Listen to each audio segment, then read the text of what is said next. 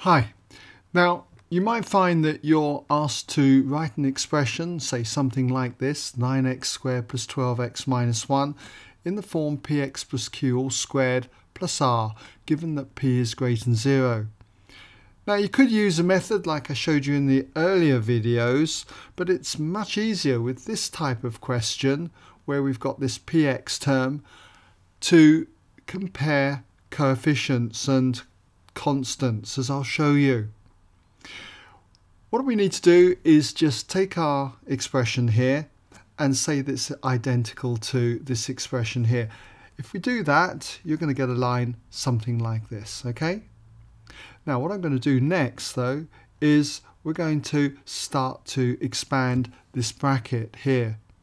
And if you expand that in the usual way, you're going to get p squared x squared plus 2pqx plus q squared, and then plus that constant on the end, plus r. Okay? And then the next thing I need to do is start to compare coefficients.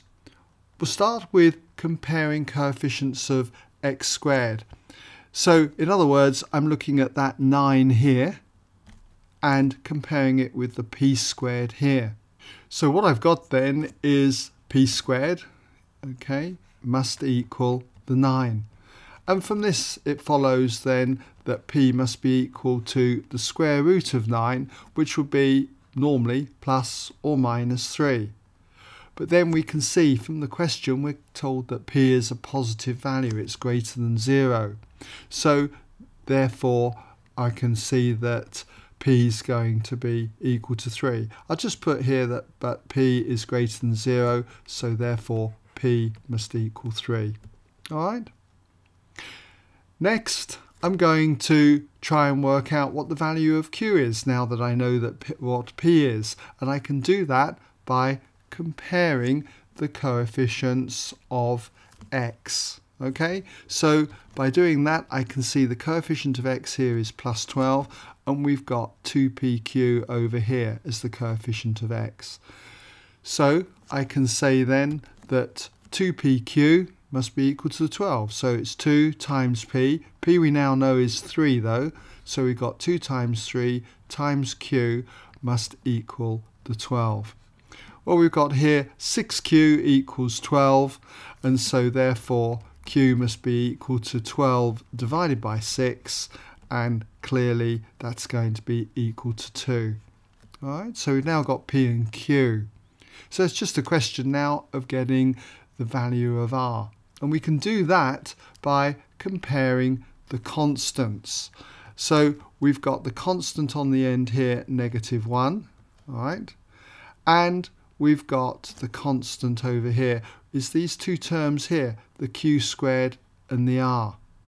So by comparing those, and we now know the value of q is 2, so what we have got is 2 squared for q squared, and then plus r must equal the -1 that we have here.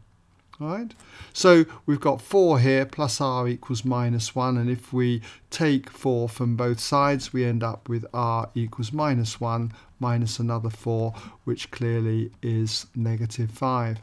So we now have p, q and r. And so we can substitute them back into the expression here on the right, and we can finally conclude then that 9x squared plus 12x minus 1 is identical to 3x plus 2 all squared minus the 5.